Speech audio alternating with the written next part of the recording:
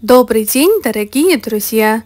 Сегодня мы приготовим печеночные котлетки, сочные и очень вкусные.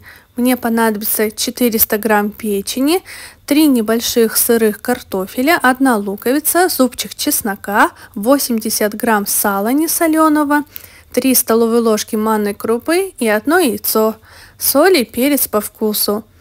Для начала лук, картофель и печень вместе с салом нужно измельчить при помощи блендера или в мясорубке.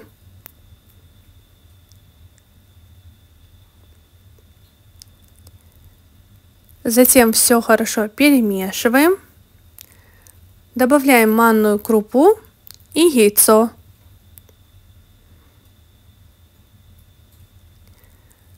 Чеснок натираем на мелкой терке.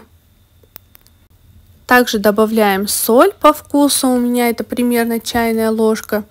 И можно добавить любые приправы по вкусу.